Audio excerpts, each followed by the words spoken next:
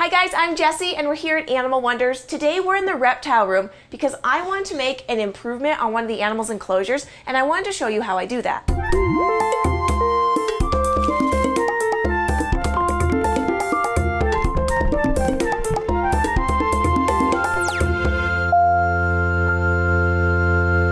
The animal I have in here is a red-eyed crocodile skink. His name is Terd, and I've already pulled this enclosure out of my shelving unit so that I could be all ready for you. I wanted to start not clean because a lot of you might already have a reptile and you might want to improve their life by switching over to a bioactive enclosure. And so that's what I'm going to show you how to do today. So the first thing you need to do is pull your animal out and put them in a safe temporary space. I have a Tupperware here. It has holes drilled in the top. I'm going to find him. That's probably going to be the most challenging part here because Terd is a baby and I'm never quite sure where he's going to be. He does like to hide in here. Oh, there he is. He's like all the way in here. So actually I'm just going to put this right in there. Wow, that was easy. A lot easier than I thought. All right, there you go, Terd. You're just gonna set to the side. Now I have to clear all this stuff out. I'm just gonna go ahead and put it in another bin here, just to keep everything contained. If you don't have a bioactive enclosure set up, you're going to need to change out all of this substrate every month or so.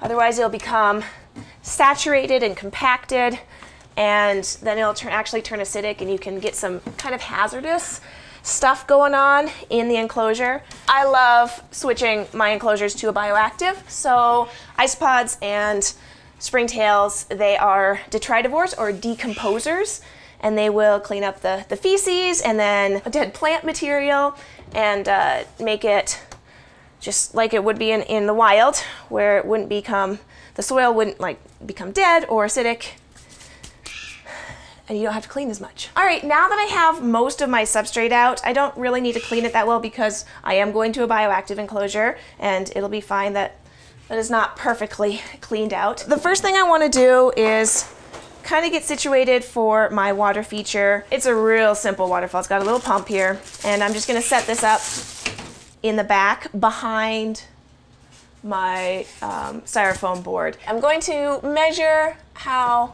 big I want the waterfall, and it's about right there. I can always change this up, cut it to size. This little tube is going to bring the water up from the pump. Get on there. I'm just gonna poke a hole right in here to fit the little tube. I'm gonna use this little extender to shape where I want the water to go. So I want it to come right out that little hole there and kind of shoot down. All right, now I'm going to add the drainage layer. That is basically where you want all the water to collect and not get your substrate super sopping wet. I use hydro balls, and they're a clay ball that will just sit on the bottom. I like to see it about 3/4 of an inch deep, and that's just going to allow the space for the water to kind of fill up and then not touch the substrate above it. All right, next up is I want to put my mesh layer on top. This is going to go above the drainage layer and below the soil so that we're not getting the soil substrate into the water layer at all. And depending on your tank size, you may have to trim this, and because I have the backdrop in there, you can see that I have extra, so I'm just gonna go ahead and trim it off. All right, and now we're ready for the substrate. You can mix your own substrate, but I find it much easier just to get this pre-made package from Josh's Frogs. It has a lot of great things in there. It has coconut bark, it has the topsoil, it has the sphagnum moss, all mixed together. You can see it's kind of separated, so I'm just going to mix it back up.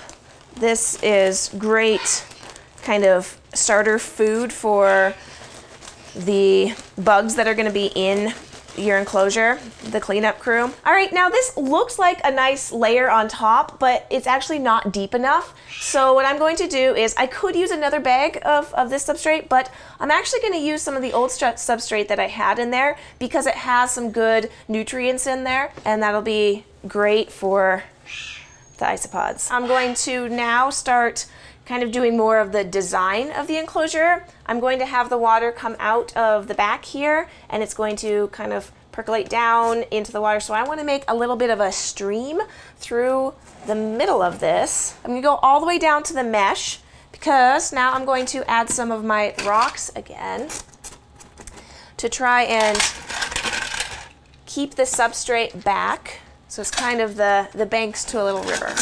I want to add some plants and some what you would call furniture, so branches and stuff for him to hide. So you could also call them hides. So when I'm deciding where to put the hides, I want to make sure that everything is kind of easily accessible, the things that I need to get to. So the water dish should come right in the front here, and any feeding dishes should also kind of be in the front so I can put the food in there. So you want to leave space for those. I love cork bark, I guess.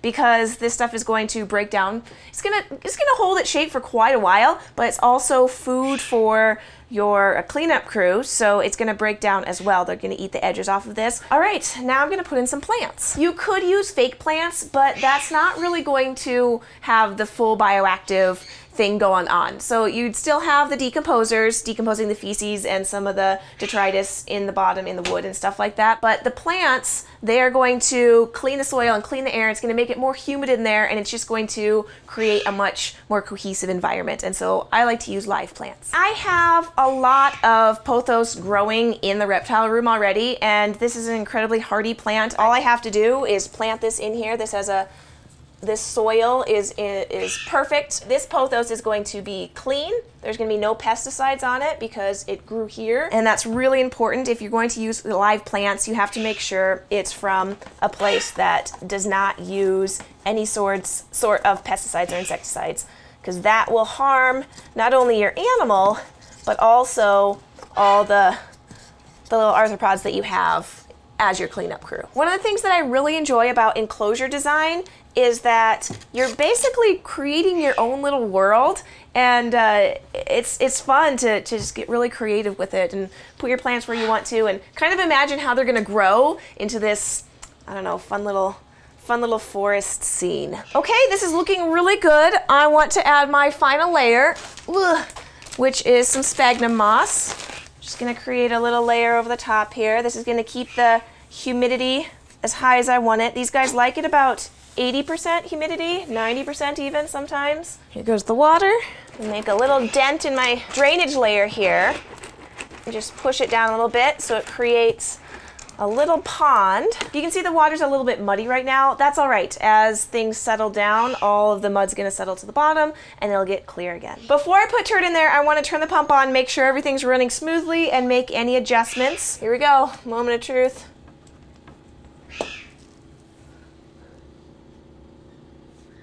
Wait for the water. My pump isn't down enough, so it's not getting the water moving.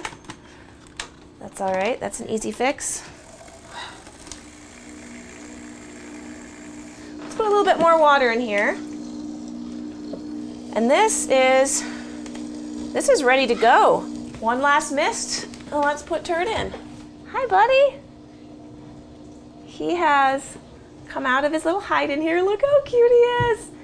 Good job, buddy. He's growing nice and strong. Here you go, bud. Here you go. All right, guys, it's looking really good, but I didn't like this bare spot in the front. I want to give him more options to hide, so he wants to come up into his water and come eat his food. So I grabbed a couple more pothos here, and I'm just going to go ahead and put them in the front. Red-eyed crocodile skinks are very elusive, and they will not come out if they're feeling exposed. So having a lot of places for them to feel safe and hidden is going to make them less stressed and much more healthy in the long run. All right, guys, I'm going to move his enclosure back into the shelving unit and get his light on him. So you remember we were talking about a bioactive enclosure. That's what this is. So you saw me put in the drainage layer and the substrate. That was really good for the isopods and springtails. You saw me put in plants and a water feature. You didn't actually see me put in the decomposers, the detritivores. The substrate that I had in his previous enclosure had a healthy population, but I want to make sure with all this disturbance and new substrate, I want to make sure that they have a really healthy population in this new enclosure. So I'm going to take a little culture from one of my established bioactive enclosures, and I'm just going to repopulate this one. All right, so I have the parents of Terd, the adult red-eyed crocodile skinks, and I just took some of their substrate. I'm gonna go ahead and just put it right here in the front. You can see it's got some old leaves that are decomposing in there. So that's going to be really, I'm going to mist that down a little bit, and all the springtails in that soil will eat all of this delicious substrate. And any feces that Terd gives them, turds of Terd, and they will repopulate this whole place. And there you have it, a bioactive enclosure that you guys can do at home. I am really excited about the direction that reptile care is going. There's so much information out there on how to create a bioactive enclosure that is the best thing that you can provide for your reptiles in captivity. I hope that this has inspired you to do an improvement on any reptiles that you keep as pets. And I hope that you want to go on an adventure with us every week. If you would like to, subscribe to our YouTube channel, Animal Wonders Montana, and I'll see you next week. Thanks, guys.